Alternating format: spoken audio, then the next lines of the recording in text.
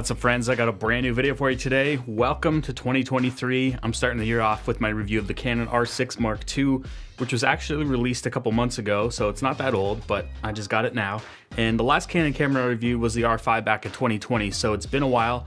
And I'm not gonna lie, I was pretty excited to start shooting with Canon again and see the improvements made since the last time I shot with a Canon camera.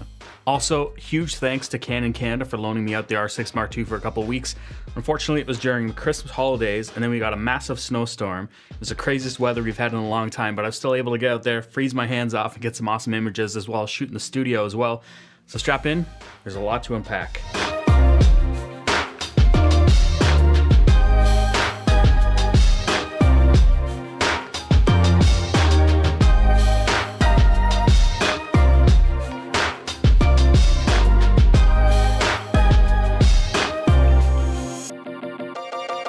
So first things first, this camera is probably one of the best full frame mirrorless hybrids you're gonna find in this price range. And it kind of shares that sweet spot with the Sony a7 IV, which is mainly what I shoot with. And this camera is gonna be good for all kinds of things: pro photography, casual photography, filmmaking, basically anything. It kind of just hits all those sweet spots. And there will be a video coming where I compare this to the Sony a7 IV. I tried to shoot them side by side as much as I could, so stay tuned for that video. When it comes to specs, this camera is loaded. It has a brand new 24 megapixel full frame sensor, and that's up from the 20 megapixel sensor found in the original R6. And a lot of people were speculating that they were gonna use the same sensor that was found in the R3, but this is a new sensor in this camera designed specifically for the R6 Mark II, and it's fast. This camera can shoot up to 12 frames per second mechanical shutter and up to a crazy 40 frames per second electronic shutter. It has dual UHS-2 card slots, and it's got updated in-body stabilization with up to 7 stops and 8 stops if you have a lens that has IS. And you can also shoot 4K video up to 60 frames per second, 10-bit 422, as well as 180 frames per second in 1080p. And you can do all that also while shooting in a Super 35 crop mode if you'd like as well. And they've supposedly somewhat sorted out the overheating issues on this camera, so it can record for much longer now than the original R6 without overheating. And that camera also had a record limit where this doesn't. Now, the body design hasn't really changed massively from the original R6, but there are a few changes, and there are a few changes that I kind of scratch my head at because they're kind of weird. But the grip feels amazing, the button placement's awesome, just like you'd expect on any Canon camera, and it has the aperture dial as well as the joystick on the back. The EVF is pretty solid at 3.69 million dots and a refresh rate of 120 frames per second. It's rocking a 3-inch, 1.6 million dot articulating touchscreen, which is very responsive, and it's nice and bright. When it comes to I/O, it has dual UHS-2 card slots, 3.5mm mic and headphone jacks, USB-C for power, and micro HDMI. And then on the top of the camera, you've got the mode dial that lets you program 3 customizable settings, ISO dial to the right of that with the on and off switch underneath, a video record button above that, and then a programmable function button beside the shutter speed dial. And then over on the left side, we've got the toggle between photo and video. Now this is where I'm kind of scratching my head because previously Canon had the power switch on that side of the camera. And although I'd rather have the power switch near the shutter button, like on most cameras, they've decided to swap them and kind of cram the power on and off switch over where the shutter button is. And it kind of feels weird. And there's a few times where I actually were switching between photo and video, thinking I was going to turn the camera on and off. So that's something you're just going to have to get used to.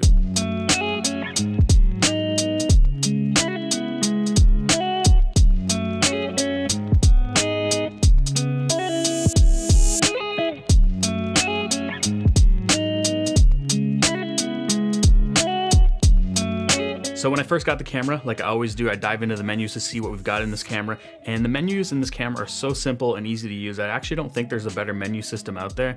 And it really hasn't changed much since the old Canon DSLRs. Obviously they've added new features and whatnot, but it's very similar to how it's laid out. And although it lacks all the crazy fine customization of like a Sony camera, I think there's something nice about just leaving it simple with less options, especially if you aren't crazy technical and you just want to pick the camera up, dial in your settings and shoot. While browsing the menus, I got a chance to really see all the new autofocus options on this camera because this is a huge update for this camera. It's really good. It's using a similar autofocus system to the R3, which is probably one of the best autofocus systems out there. The R6 Mark II has a bunch of intelligent AI subject tracking modes like human, animal, vehicles, but what's cool is that you can actually leave it in auto and it'll just figure out what the subject is and morph to that. Now Sony has all these same AI subject tracking modes in the new A7R5. I'm mostly just stuck to human eye autofocus because that's what I was shooting, and the eye autofocus is really sticky, it's really accurate, and it's way better than what I could remember when I was shooting with the R5 back in 2020. This AF system is really, really good, and if you're a portrait photographer, you're gonna love it. Of course, you have all the control over all the tracking speed and sensitivity, and I'm pretty sure I just left it in the out-of-the-box settings, and I was pretty happy with the performance just leaving it like that. I did do some video eye autofocus tests, and it did a really great job of picking my face out even when I had sunglasses on. And I did a test side by side with the A7 IV, so you're just gonna have to wait for that video, but spoiler is that the R6 Mark II actually picked my face out from further away than the A7 IV did. Now, I won't say that it's better than the A7 IV at video autofocus performance when it comes to lower light situations. That's where I noticed it started to hunt around a little bit more and became less predictable compared to the A7 IV. It's not like it's horrible, but it's just something I thought I'd mention because it was something I saw in the tests. When it comes to low light performance, I was pretty impressed with how far you can actually push the sensor. It does a pretty nice job all the way up to 6400 ISO, and I wouldn't even have a problem shooting at 12,800 if I had to. Once you pass that, it starts to get pretty noisy and the image starts to soften up. But as far as full frame sensors go today, it's pretty solid. And I didn't even bother shooting past 25,600 ISO because if you need to shoot that high, you've got more of a light problem and not so much a camera problem.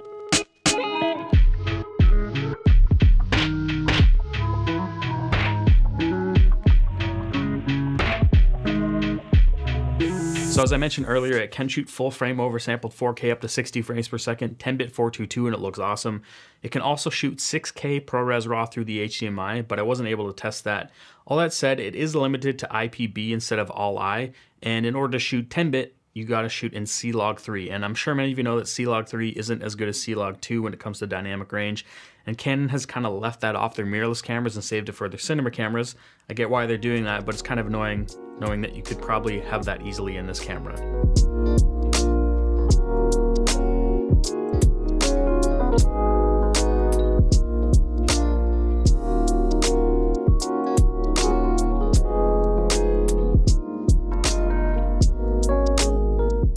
So when shooting slow motion, you can shoot 120 frames per second, or you can shoot all the way up to 180 frames per second. That's IPB, and it is 10-bit, it's 1080p. But I did notice that it took a hit when it came to dynamic range, and the image is quite a bit softer with a lot more noise in the shadows when you're shooting C-Log3. If you're not shooting C-Log, it looks a lot cleaner, but you can see here the noise in the shadows, and I was only at 800 ISO in daylight. I just quickly want to jump in here and tell you about today's sponsor, and that's Cinematch. If you don't know what Cinematch is, it's an awesome camera color matching plugin from the people over at Film Convert. And if you've ever had to edit a project that had like 2 or 3 different cameras, I'm sure you know how difficult it is to try and grade them and make them match and look the same. Cinematch works seamlessly with Premiere Pro, Final Cut, as well as DaVinci Resolve, and that gives you RAW-like camera controls that are tailored to the camera sensor that you're shooting with. They have all the major camera brands, and they continuously add cameras as there's new updates. So let me show you how it works. I have some footage from 3 different cameras here shooting S-Log3, C-Log3, as well as V-Log. All you have to do is set the input camera log profile that you shot with, and then choose the output log profile that you want to convert it to. So in this case, the other 2 cameras are going to match my Sony S-Log3, so I chose that, and then once you've chosen that, you can click on Rec 709 Transform, and it converts it on the fly. Now, depending on the white balance you had set on that camera, they might not always be the same. Cinematch gives you a bunch of tools to dial that in since, you know, not every camera will always have the exact same white balance. From here, you also have other tools like color wheels, RGB curves, as well as HSL curves. This plugin is not only great for matching cameras, but also if you just wanted to transform your log footage into a completely different look, like an Arri Alexa Mini, for example, you can do that. This plugin's super cool, and I think you guys might be interested in it, so make sure to check the link in the description, and you can also try it out for free. So as I usually do, I try to cover some of the things I dislike about the gear so you know what you're getting into. And there are a few on this list, but they're not technically deal breakers. But one of them being that you can only shoot C-Log3 if you want to get 10-bit 422. And if you're just shooting in a standard picture profile, it's going to be H.264 8-bit. But that C-Log3 is H.265 10-bit. Now, if you've got an older computer, H.265 is going to run horrible on your system and you're going to need to make proxies. If you have a newer Mac like the M1s, they love H.265, so you won't really have a problem with that. You also don't have many options for bit rates or different codecs. You just kind of shoot an IPB regular or IPB low, so you've got kind of a lower and a higher bit rate. Next thing would also pertain to video, and that's the overheating.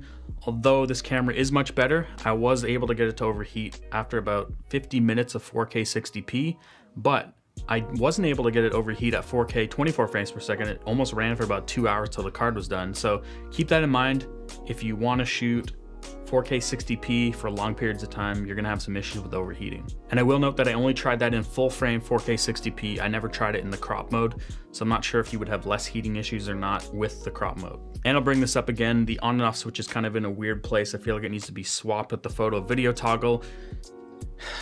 I don't know why they did this. They decided to do this, but I guess if you're shooting with this camera often, you would get used to that and it wouldn't be an issue.